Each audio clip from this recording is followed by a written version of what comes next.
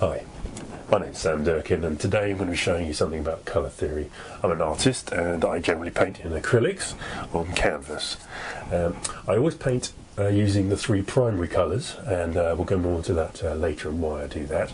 But today I'm essentially going to show you how they work. So let's put some colour onto the canvas just so we can see it. Okay, this is pure yellow.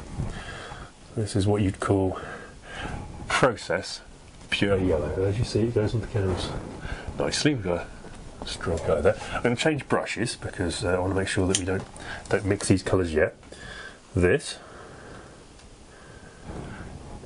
is pure magenta. As you see, it's a lovely red colour. It's not what you might call a poster box red, but it's the purest red you can get. So it's what you might call real red. If you're buying it online or from a shop, you're looking to get what's called process magenta. Okay, and here we have process cyan, which is a lovely, powerful blue colour.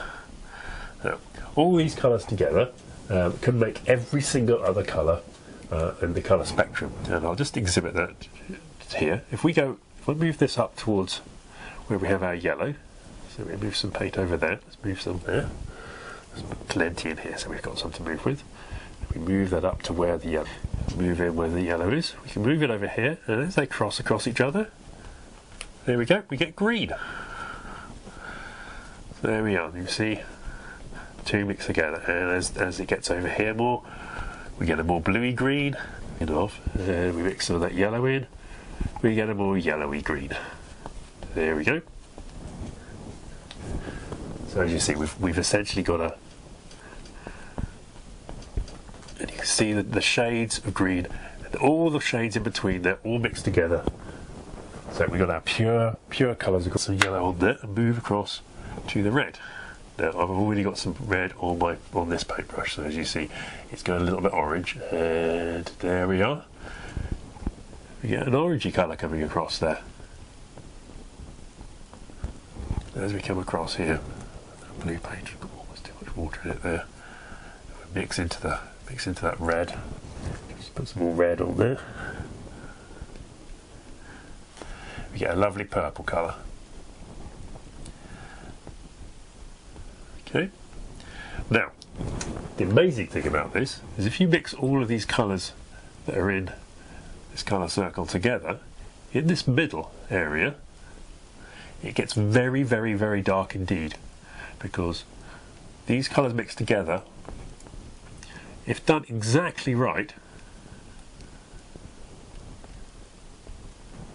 will form a type of black.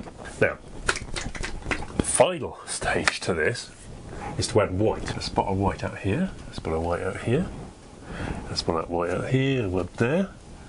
What I'll do is mix it in with the red here, as you see. Get a pink. As we mix it in across the purple here,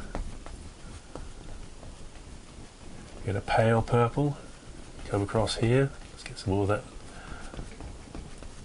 We get a light blue, okay.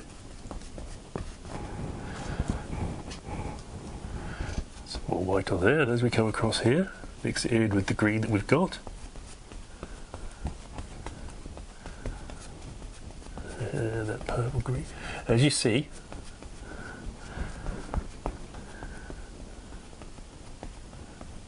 as it mixes across those colours, brings lightness up until we're right out here, as it's almost toothpaste sort of colour. Okay, let's see what we can do here. There we go, and there we are. Very, very, very pale yellow. Of course, if we come across here, we mix it into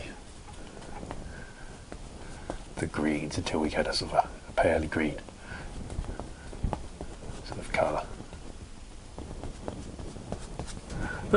Now, clever thing, this middle section, if I put some white into here, this will actually make kind of a grey. Look at that. So we've actually formed our own kind of grey, and if we take this further out into here, You get all sorts of interesting colour effects. So we've got a sort of a grey purple, a grey green, even a grey orange. So put some more colour on there. There we go. So here we go, a grey orange.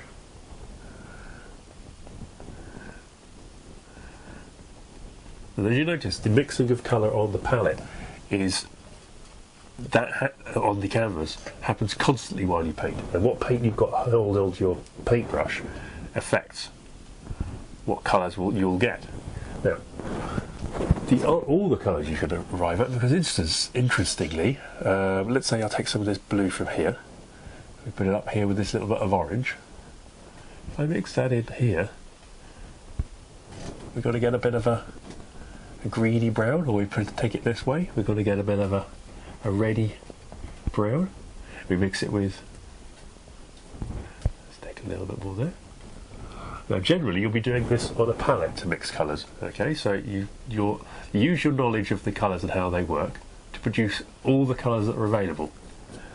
The great thing about using your primaries is that you have access to every single colour that's available completely.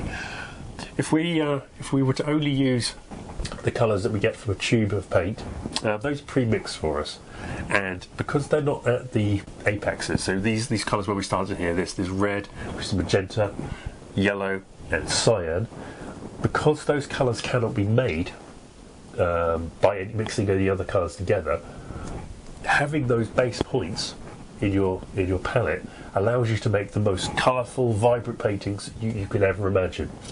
If you buy pre-mixed paint, they're already a bit like this. I cannot, for the life of me, turn that piece, this paint here, into magenta or blue or cyan or yellow. I cannot do it. It's impossible. There's no way for me to mix any other paints with this paint to get to that colour. Okay, but with that colour, this colour, and this colour, I can make every other colour that's available. So I suggest, rather than going out buying a whole set of colours to work from, mix your own. Mix your own on the canvas. Mix your own on your palette, and I think you'll find your painting will take off a great deal more. And as you may notice, I'll talk later on this, we can use the colours as a form of shading. So when we mix them together, they get darker.